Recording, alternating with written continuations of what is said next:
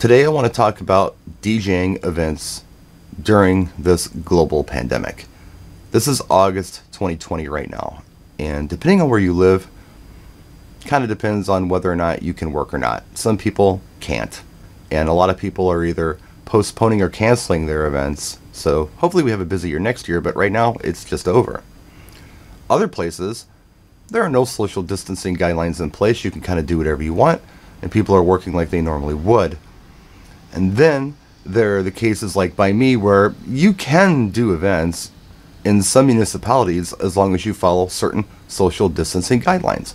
The hall has things they have to do. The people who are at the party have things they have to agree to do, like wear masks and not have like too many people in a hall. Like maybe the hall has to be at a 50% capacity or a 25% capacity. I did a gig like that about 3 weeks ago, and it was cool. I mean, the client asked me if I was comfortable with doing the event.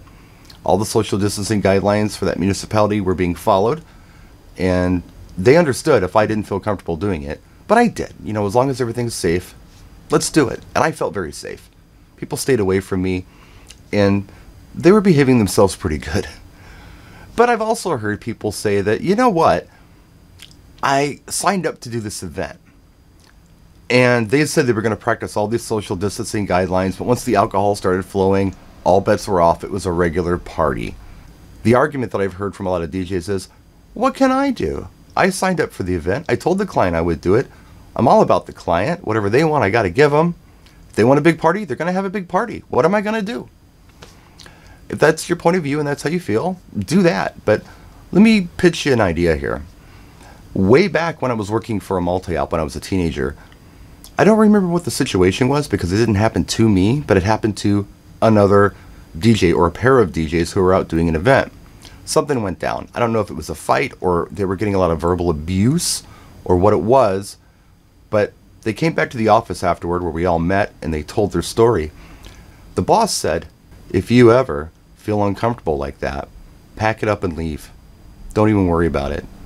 If the client has a problem with it, I'll deal with it. And if they need a refund, we'll refund it. But you shouldn't ever have to go through that. Don't ever put yourself through that.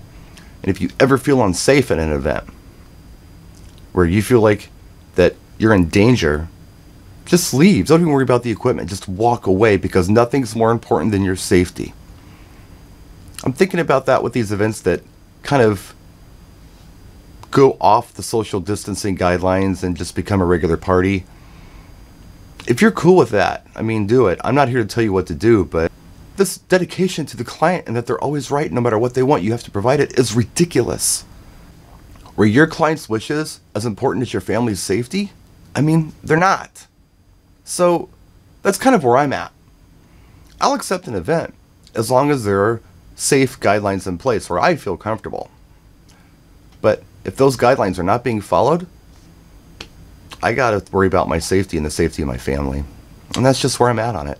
Whatever you do is up to you. I'm not here to tell you what to do. I'd never presume to do that. But that's where I'm at. And I thought I would throw it out there and give you guys something to think about. So anyway, that's it, guys. Have a great day. Be safe. Take care of each other. Practice and enjoy.